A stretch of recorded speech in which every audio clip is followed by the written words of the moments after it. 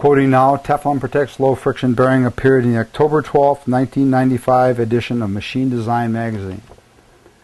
Oiling and sealing a vehicle's wheel bearings keeps the wheels running smoothly, but the fluid viscosity and seal rubbing can slow them down.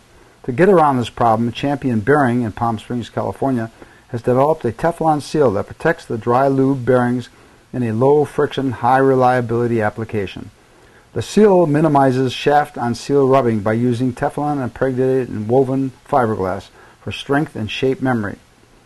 The resulting seal, with a coefficient of friction of around 0.06, remains stable up to 700 degrees Fahrenheit and uses a low-friction labyrinth to keep dust off the balls and retainer. Unlike oil and grease lubricated bearings, dry coated bearings roll with a constant torque, independent of room temperature and RPM. Champion of Palm Springs, California applies molybdenum disulfide, a dry film lubrication with a coefficient of friction of only 0.001 to the bearing races, cage, and balls, using a plasma sheath process similar to sputtering. In some applications, a soft outer coating is sputtered over a harder surface, producing a continuous transition on the atomic level.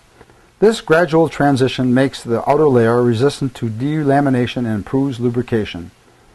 For more information on ball bearings with Teflon seals and coated races and optimum balls, contact Champion Bearing at 800-900-2236.